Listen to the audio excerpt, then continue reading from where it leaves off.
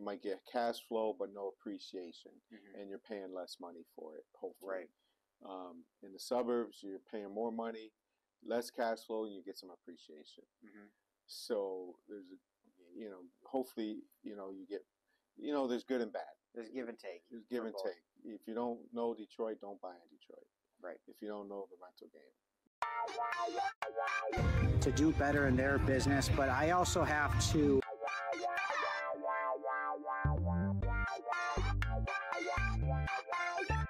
I don't know how to do it.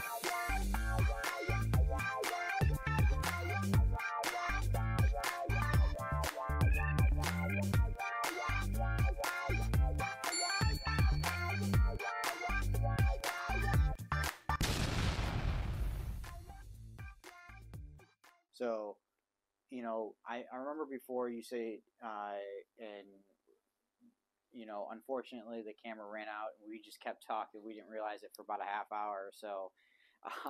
But you said you have to train your buyers.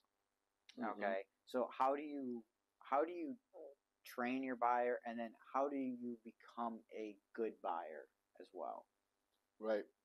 Well, yeah, training your buyers or becoming a good buyer is, you do what you say you're going to do. Yep. You're going to close it. You're not, oh, I got to inspect it 5 times. Mm-hmm.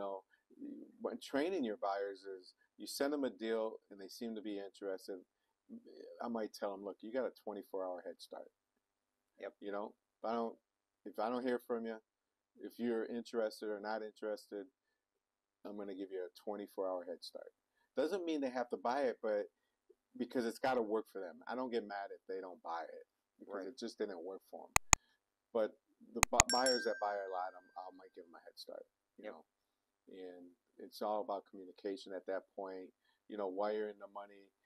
Nothing's like going to, getting it ready to close and you're waiting on the wire. My seller signs, I want the wire to be in the bank account so my seller could get their money at closing. That's very important. That is very important that the seller gets their money at closing. At closing, yes.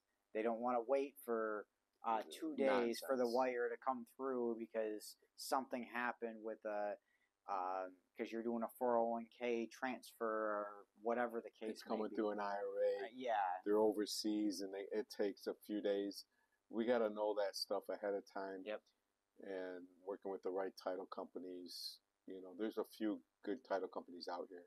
I've worked with more than one. Right. So I remember, the thing is before we were talking about the tools that you use, and if I repeat myself, I'm sorry. But you are an agent, right? Yep. And so as a wholesaler, do you think we need to become an agent? Where do you think the Michigan is going to be on that? Yeah, there's all the benefits. You should become an agent. I tell people I'm an agent. I got a license. They could show them my license that I'm an agent. I don't mind that. I could list a property for somebody because, you're a problem solver and it might not be the right deal to wholesale. Right? You might do something else. So you could point them in the right directions. And not only do you have that, you have access to the MLS. You can see the history of the property. You can check the comps. You could do so much. Make sure the owner's the owner, to see when they bought it last and how much they paid for it. So there's so many benefits of becoming an agent if you're a wholesaler. I used to preach 6 years ago. Don't do it. Don't do it. I only use my license to check the MLS. Now I list houses. And if you don't want to list, you could get a referral fee because you're an agent. Yep. So there's a lot of good things. And eventually, they're going to make you become an agent to wholesale. Eventually they will, yeah. They're doing it in other states right now. And they're going to make it harder to become an agent. Now it's a simple 40-hour class. And the test is stupid. It's tricky. Some people, it takes them 3, 4, 5, 6 times to pass. And not saying they're not smart. It's just the way the test is. Yep. Some people, they pass it on the first time, but it doesn't matter. Just take it, get a license. You know, if you choose to. But yeah, I think it's definitely a benefit. Most definitely. Now, I'm not a licensed agent because I don't do this full time. So with that, I don't have access to the MLS. So I actually use Propstream. Down below there will be a link. It is an affiliate link, but it is something that I do use because I don't have access to the MLS at the moment. Sure. So I pull my list from there, but I mainly get all my comps and get all my information from there like you would do on the MLS. Yeah. The thing I like about that as well, and I think this is one thing that I like about Propstream versus, say, some other ones out there, is it also shows the chain of title. Okay. Some other they just show the last person that bought it. Yeah. And if I see on a property like that there's 5 quick claim deeds down, I know that closing is going to be a hassle. Yeah. Yeah. So, not saying I won't do it. It's just I know that it's probably going to take some time to close, so I might want to start title before I try to sell it. Right. No, so. Propstream, I've had it, used it, for the list's sake. Yep. There's good things like that, but yeah, I guess it's not bad, but being an agent, having access to MLS is the best. 100%, and that is the best. If you're an agent, by all means, that's the way to go. Yeah. So, I use Propstream because I'm not an agent.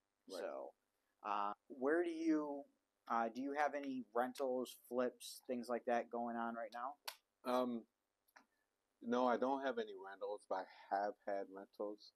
Okay. Nothing wrong with them. Great. If you don't want to pay any taxes to Uncle Sam, it's really beneficial to have rentals.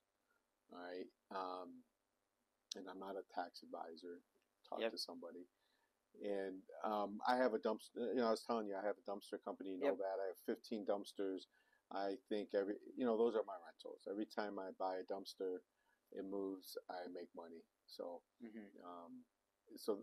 but I could see, I used to have a lot of rentals. I could see getting in the rental game. Just in Detroit, it's a different type of rental.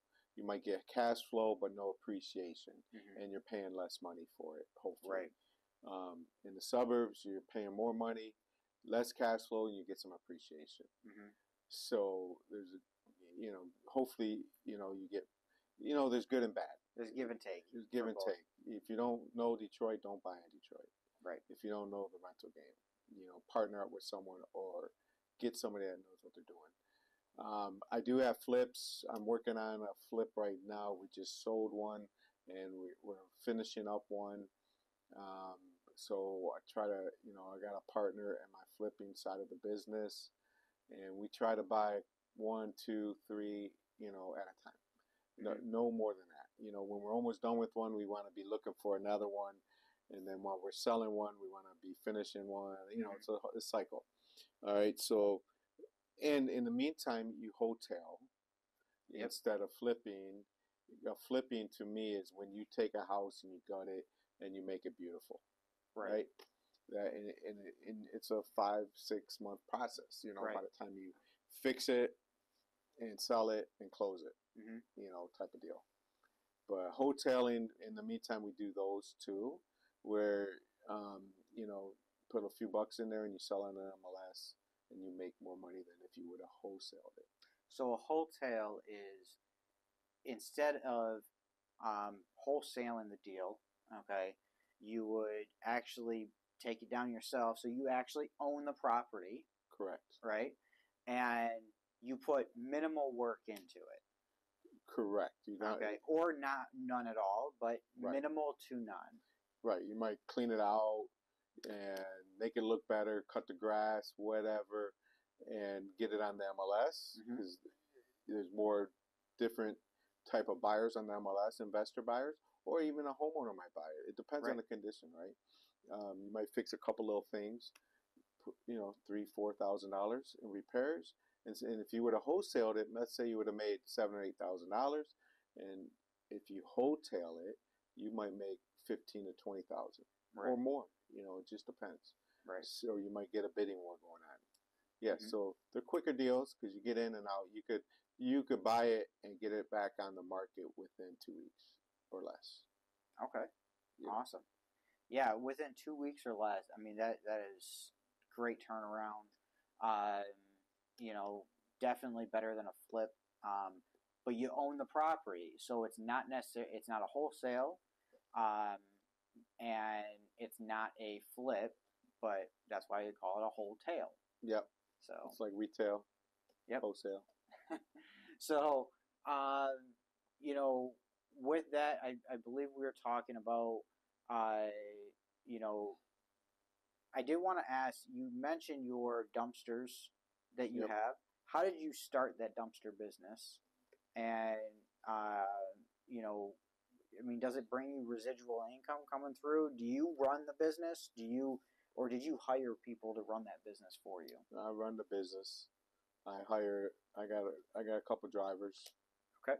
I drive on the weekends. Mm-hmm. I drive in the morning sometimes. I drive at night sometimes. Whatever it takes, And I know a business broker, and I seen that it was for sale, and I actually got it on a seller financing type deal. Wow. I got a couple trucks and some dumpsters, and I bought a few dumpsters along the way. Mm-hmm. How long have I had it? Since 2019, I guess, maybe, yeah. So since 2019, 2022, almost 4 years, probably 4 years, something like that. Yeah. And, it's got its advantages. During COVID, I was glad I had it. Yep. It was great. I was an essential worker. and one good thing, another good thing is I get people that want to rent my dumpsters that are investors that are buyers. Yep. And then I can find out what they paid for that house, what they're doing to the house, and that is another really good thing that came off of that. Awesome. So this is where, he bought a business that complements his other business, and not only that, but he uses negotiating skills, from wholesaling to negotiate with the business. So you got on a seller finance deal. Did you have to put any money down, or very little? No? All right. So you just got a monthly payment every month, and, however long. We don't need to go into the details of it, but you can not only do this with houses, but you can do this with businesses as well. It's proof right here. Proof is in the pudding. I know when I work with you, I've worked with you, we've JV'd together. By all means, the first deal that I did was $1,333. That was my portion, and I worked with you on that. That was it was an awesome deal. The deal didn't matter, honestly. It was just a proof of concept that it could work. You were really good, and you actually taught me everything I know. I believe I said that earlier in the beginning, but for anybody else that does want to JV with you, or what's your process for JVing? Yeah, JVing is a lot different than it's ever been today. Yep. So, I don't mind JVing with others. Some deals I can, some deals I can't, because it's all going to depend. Because I might have a JV, I might have a deal that I got out there, but I got two other people that we're working together. Right. One guy does the marketing, another guy does acquisitions, and then I dispo or something in that nature. So we're splitting it 3 ways. There's no more room. We already got it down at the lowest that we could sell it, and I'm not a type of wholesaler that it's got to make sense all the way around. Right. I don't say every deal I got to make 10 grand. Right. It's just you made $1,300. Right. Right. Yeah. Some deals, if they're fast and easy, and I make 2-3 grand, I'm just as happy, no big deal. So depending on the deal, depending on the person and the JVs, I JV with people all the time, it's just every deal is going to be a little bit different. Usually I split deals 50-50 today. Yep. It's no big deal, even if I do more work than the other person. But I just don't, I get a lot of people that call me. Yep. And they calling me to JV after they exhausted everything that they know and they can't sell the deal. It's why? Because they got it too high. Right? And 9 times out of 10. So those type of deals, it was never a deal. Right. So. And unfortunately, they didn't listen to your advice in the beginning, where you should have got the price or whatever the case may be. They come to you and say, you just have to tell them no, unfortunately. Yeah. Because the thing is, even though it's been out there for so much that everybody's seen it. And if they were going to lowball, they would have lowballed already. Yeah. Yeah. So to refresh the marketing, there would have to be a substantial price drop, right? Yeah. So, with that, how can people get in touch with you if they do want to JV with you? But bring it in the beginning of the deal, okay? In the beginning of the deal. Yeah. All right? So how can we... Yeah, so the best number for me to reach out to me is 313-329-7877. Again, 313-329-7877. That goes to my call rail number. That goes right to my cell phone.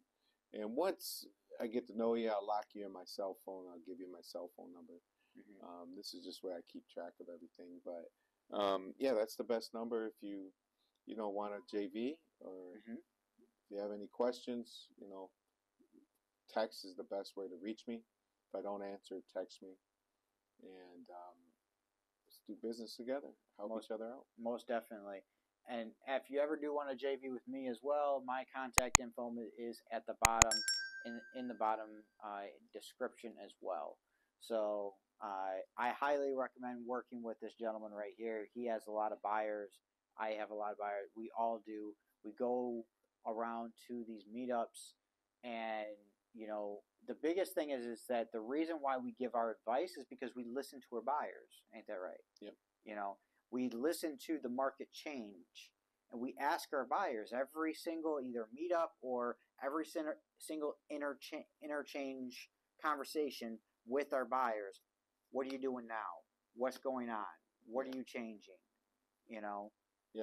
Things like that. Right. You go to a meetup and say, there's people that I know, some buyers where I know they're not cash buyers and they don't use hard money, but they got a really seamless process where they could do a quick loan. They don't even need an appraisal. All right. So if someone needs an appraisal, that might not be for some of my deals. Right. Because we're not waiting for all that.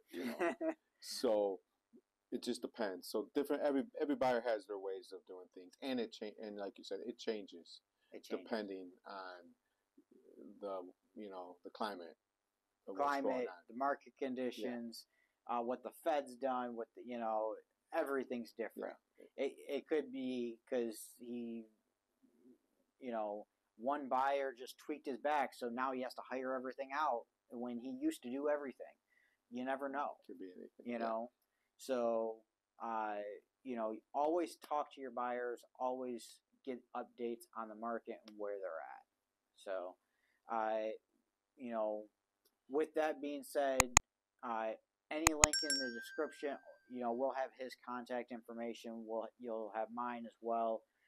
Go ahead and reach out, and we'll have to talk. I'm going to bring him on a little bit more. We may do something more like this again and see what we can do. So, with that, let's all do deals together. Like, subscribe, comment. Let me know if you've made it to the end of this video, and have a good day.